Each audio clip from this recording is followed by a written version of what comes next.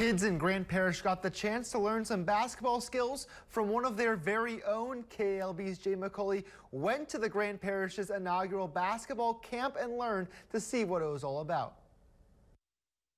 It's basically like you're at a boot camp, but for basketball, and it's way funner. At the B22 Sports Complex in Dry Prong, kids from the 3rd to 12th grade were able to run basketball drills. The camp was held today from 8 a.m. to 1 p.m. This is the first year the camp is being put on. It was made possible through a partnership with B22 Fit, United Way of Central Louisiana, and Colfax Alderwoman Tamika Hamilton Price. Price says she wanted to do something for the kids in her community. So we started talking at that point about organizing some type of event, and since he coached, he wanted to do basketball camp. But in addition to the camp, he also expressed interest in a learning side of it. So she brought in Colfax native Kenny Sykes. Sykes played basketball at Grant High School and then went on to play for Grambling State.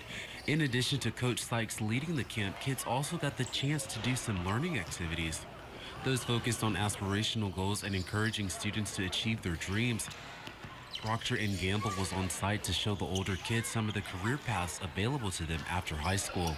Coach Sykes says he's happy to guide kids in his hometown community down the right path. It's always exciting to come back here. I think it was a dire need to do something for the kids in Colfax because, you know, with a lot of things that's going on and kids getting off track, you know, I thought it was a good opportunity to introduce kids to basketball or, you know, the kids who already play to enhance their skills.